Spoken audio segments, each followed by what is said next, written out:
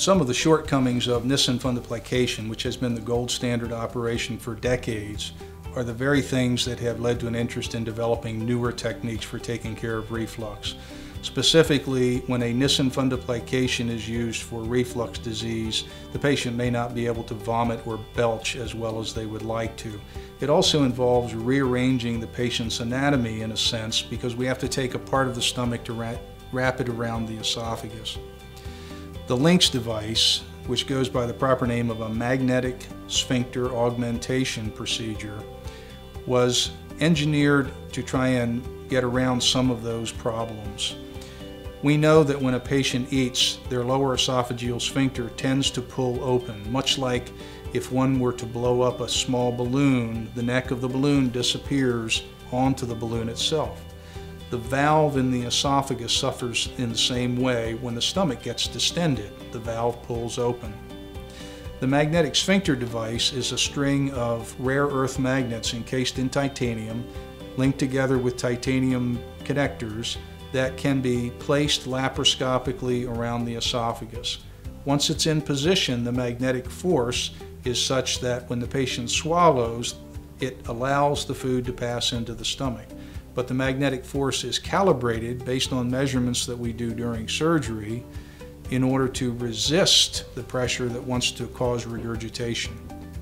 Now, under the circumstances where the patient needs to belch or vomit, there typically is a much higher pressure in the abdomen, and that is successful in reopening those beads, that bracelet effect of the LINX device, and allowing the patient to empty their stomach. When we look back at patients that have had the LINX procedure, over 99% report no difficulty with burping or vomiting. They also report excellent control of regurgitation along the same lines, about 99%. 94% patient satisfaction long term, probably because there's a lessened side effect of bloating and inability to belch. And the majority of patients, around 90%, are going to have no requirement for medication after the procedure. The long-term effectiveness of the LINX device has now been proven for time periods out well beyond 5 years. We have 7-year data now, and we have patients in the world who have had the device longer than that. There has never been a patient death related to the LINX device, nor has any patient ever had to have a part of their stomach or esophagus removed because of a complication. And there has been no mechanical failure of the device in any fashion.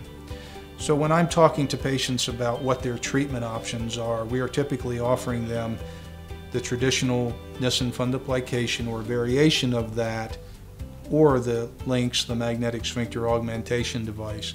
There are certain criteria that would exclude a patient from being able to have a LINX device or the magnetic sphincter augmentation.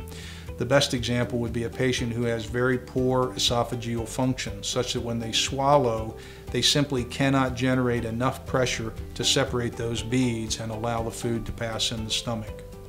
There are other relative contraindications. For instance, patients that have strictures or heavy scarring in their esophagus, they may not be a good candidate because their stricture requires dilation, and the magnetic device may not be compatible with that need going forward. So we want to make sure that patients have had their strictures managed before we would consider doing a LINX device. We carefully measure that esophageal function that I talked about with testing called high-resolution manometry. Other than that, the device has proven very effective in our patients. Early on, it was limited to a very low-power MRI unit. Now we have the allowance for a 1.5 T or Tesla MRI. 90% of the MRI installations in this country are at that level or lower. So that means that it's very unlikely that a LINX patient is going to encounter the need for a MRI that they cannot have simply because the device is in place. Once it's in place, it doesn't require any particular adjustments. It is considered a lifetime implantation, and that's what we look forward to seeing for the patients, is a lifetime of reflux relief.